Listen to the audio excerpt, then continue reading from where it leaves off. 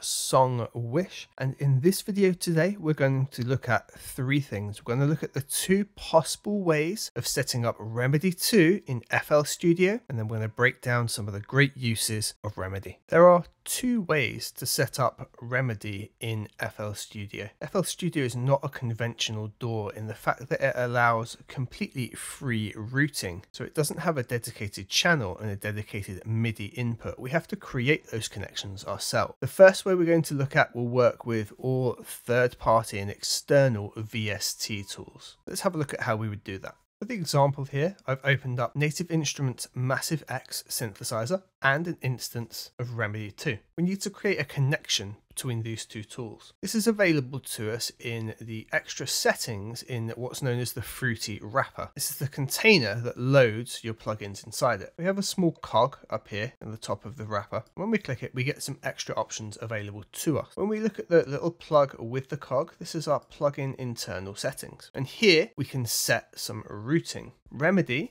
needs an output. It needs to output its MIDI data to the instrument. So we can set ourselves an output port. We'll use 5 so it doesn't interfere with any other MIDI setups we currently have. And then we can return back to the plugin window. Over on Massive X, we use the same cog, we go to the same place. However, in this case, in our MIDI settings here, we need the input to also be read. So we're going to go from reMIDI 2 with the output of 5. We're going to create an input at 5 Massive X. And now we can return to its plugin window. Now that the output MIDI from reMIDI 2 goes to 5 and Massive X receives MIDI input from channel 5, reMIDI 2 will now be able to control Massive X.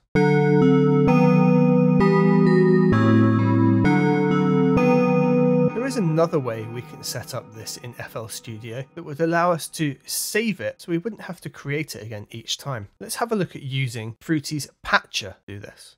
Let's begin by loading Patcher and bring this over to where we'd bring our instrument in FL Studio, and Command L will just pop that on the mixer for us. Inside Patcher, we can load in the plugins that we need by right-clicking. So let's add reMIDI 2, and as before, we'll add Massive X. Orange represents the flow of audio, while the green represents the flow of MIDI. Now we want reMIDI 2 to control Massive X. We definitely don't need the MIDI flow going into Massive X. We want the MIDI flow to go from FL Studio into reMIDI, and then into Massive. So far, this won't work. What we need to do is open up the GUI, some of the tools. We can do this by clicking on any of the puzzle pieces. And as before, we need to set our ports. Let's do input port 5 on Massive, and we'll do output port 5 on reMIDI.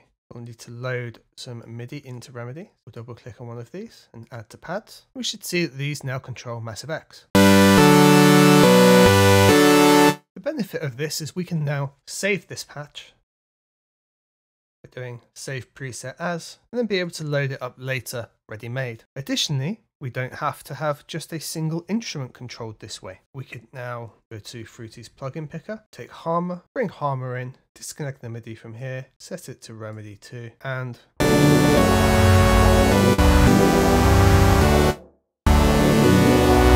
now both are controlled by reMIDI. Notice with Harmor, we didn't have to set a MIDI flow, a MIDI input. This is because the native FL Studio plugins will automatically route. Now let's have a look at how we can use reMIDI to compose some music. Remaining with our original setup of reMIDI 2 controlling Massive X, we can very simply use it to build something like this.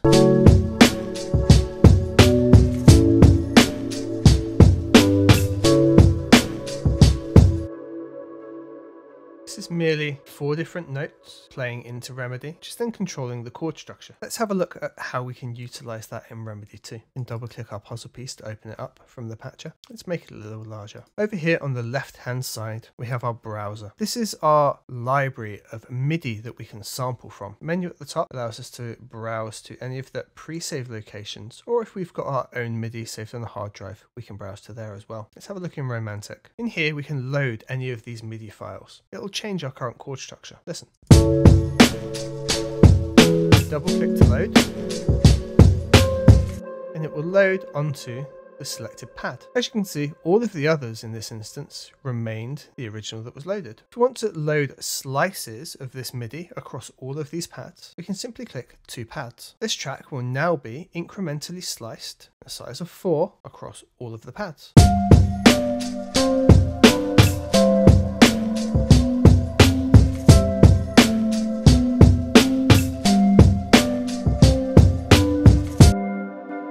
using the same 4 notes before, we now trigger an entirely new pattern. There's well over 1,000 different MIDI files for you to browse through and sample from. Notice the first pad is currently highlighted blue, and in the top right corner of the pad there's a spanner icon which is highlighted. This shows that we are in edit mode for this particular pad. It means we can do things like change the sample size, or perhaps the tempo. Currently I've got it at half speed. We could see what it was like at its original.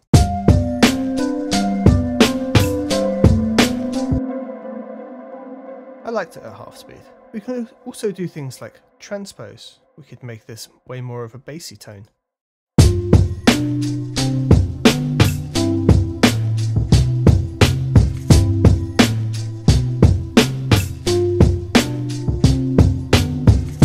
When we click the spanner icon, we're no longer in edit mode. And as you can see, pads are now freely selectable.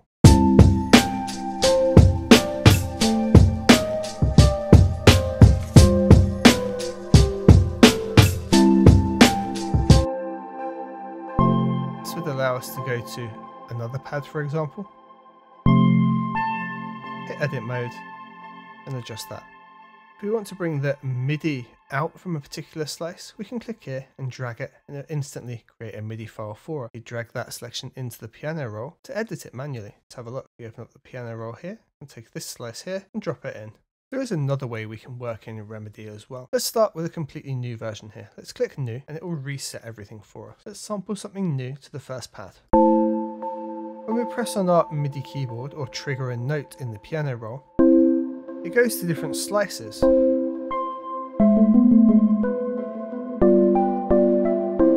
If we find a particular slice we like, maybe at that half tempo again,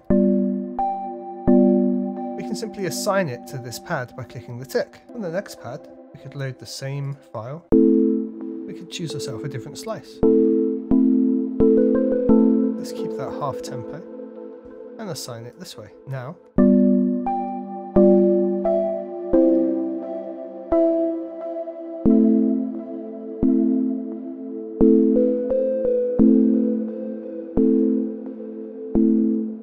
this way we can keep going through our larger MIDI file and just taking out the slices that really inspire us and create our track that way. Just to walk through that again, and click the spanner icon, put it into edit mode, load the file.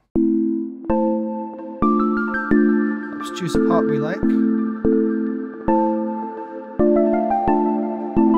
Let's reduce the tempo. This part I'd like to go down an octave. We can click the tick. That will now assign it to that key for us.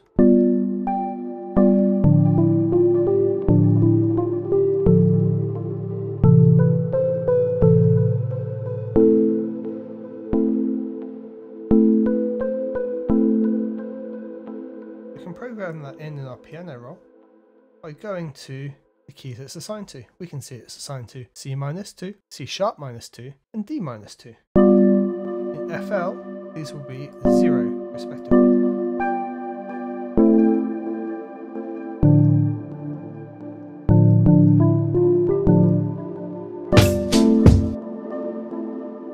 Now we have our new slices assigned and built into the piano roll.